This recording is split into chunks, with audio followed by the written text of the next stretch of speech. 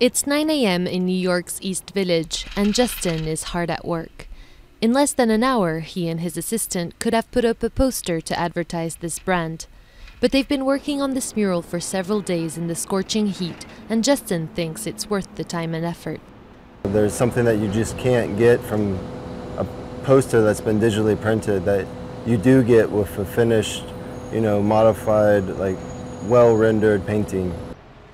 Justin works for Colossal Media, a company founded in New York in 2004 by another painter and two of his friends.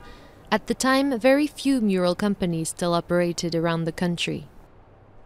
What I was discovering is that as I was falling in love with this thing, it was also dying. As technology set in, there was much easier, faster, cheaper ways to get stuff done.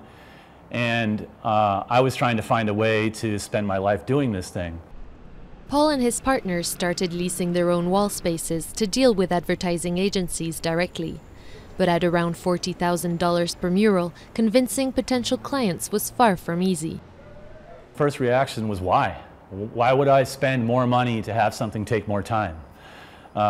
Please explain that to me, But as street art got more popular, this aesthetic form of advertising also gained ground.